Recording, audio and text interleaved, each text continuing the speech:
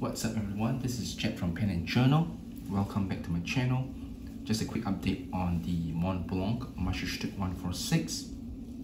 I was taking up this pen for a writing session in the morning and I discovered something about the pen.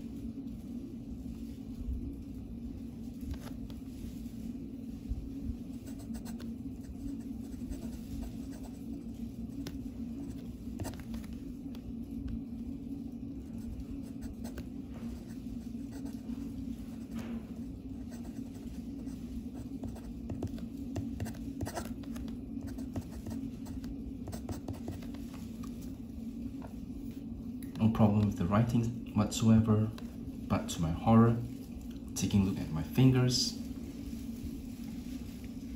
That's right. So apparently, I think there is some leakage going on at the section barrel here. I have to do some troubleshooting on this pen. As if you know the history of this pen, you can look at some of my previous videos, there is an issue with this pen leaking at the piston assembly area. But now, apparently, well, we have an issue here at the grip section area and I have to do a little bit of digging in to see what is wrong with the pen. So please do check back as I update you guys on the pen itself.